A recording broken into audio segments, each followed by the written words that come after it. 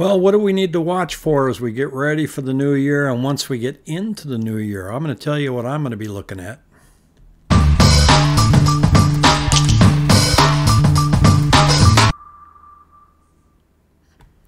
Welcome to the Rick Helps Real Estate Show. Do me a favor, smash that like button, and Santa will be kind to you. So this is the show where we share the real estate data and talk to you about the numbers. So not only can you be on top of the market, but so that you can also be a hit at all the cocktail parties. So what am I seeing? We're obviously, sales are continuing to go down, and they will because it's, the holiday season. Inventory is going to go down because it's the holiday season. Second week of January, all of this normally changes. If some of these things don't change, then it's going to be a game changer. So here's where we're at with monthly average sales price, going from a monthly average of 600 down to 533. This should change on the second week of January and start working its way back up because it's being dragged down due to the holidays again. But if it doesn't, that's an indication we could be approaching a bear market. And the real challenge here too is inventory, the way it keeps going down and down. And it goes down in November, December, but it's going down at a faster clip than it did last year, the year before, and almost kind of at the level exceeding what we saw in 2020. And there's 2021, 2020 right there. There's 2019. Sure wasn't going down that fast then. So new listings are just not showing up. This is one that I want to watch very carefully. This is the Cromford Market Index. Let me see if I can get my little red pen to work. It's not working on this chart. But you can see right here on the right-hand side, see that blue line going up? That's new listings. And that is the Cromford Supply Index. Just like it was over here in 2005. See how it just shot up like one of Elon Musk's rockets?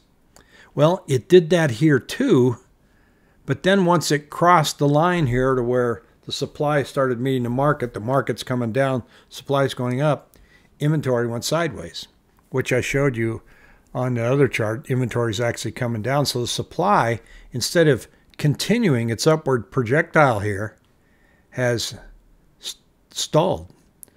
So what do we want to watch? Well, we want to watch and see if that changes on the second week of January. It's not going to be a huge indicator, but it's worth watching, especially if you want to compare to other years. We don't always duplicate what happened 10 years ago or 20 years ago, but supply and demand says everything. And right now, the people that are really winning the real estate show are new builds, new construction. Folks, they're busy. They're selling homes. And the reason that they are is they're able to buy down the interest rate for you as low as 4.9%. So people are running out there and taking advantage of that. You're not seeing that in the resale market. Somebody's have to really cough up a lot of money to get you down to 4.9% in the resale market. But new construction, there's spec homes out there now, and there's closeouts. So they're having a good month. They're having a good quarter. So let's see what happens the second week of January with them. And let's see what happens with the iBuyers. There's still 1,100 open door homes out there. What are they going to do after the first of the year? What are interest rates going to do? A lot of chatter that they may go down this week. Hard to tell. There's also a lot of chatter that they may go up later on in 2023. Now, we do know that when rates took a little dip down to 5.5 from 6.5 in July, August closings were up. So that's an indicator that 5.5 is kind of a sweet spot where buyers come out of the sidelines and jump back into the market. So if we do end up with rates coming down to that point at some point in this cycle, then we'll see, we'll see some movement. Now, the other thing I'm looking at too is list price and sales price. So the list price has kind of leveled out as well. People have put their homes on the market and they're kind of holding tight. And the difference between what they're getting is from $282 a square foot to $273. So that's $9 a square foot. So they're asking up at $282 a square foot, and they're not quite getting that, but they're not getting hammered that bad.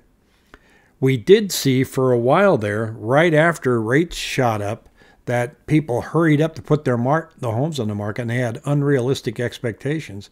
And all of a sudden, we were having 7,000 price reductions on a weekly basis. Now those price reductions are down to about 3,000. So that means people are attempting to price closer to the market, and about 3,000 of them have decided that they need to pull them back. Again, some of those are open door homes. And we got to see what's going to happen with those guys. They took 182 of them temporarily off the market that they said are off the market for renovation. We'll see how much of that is really going on. Are they finally going to fix them up like they should have in the first place?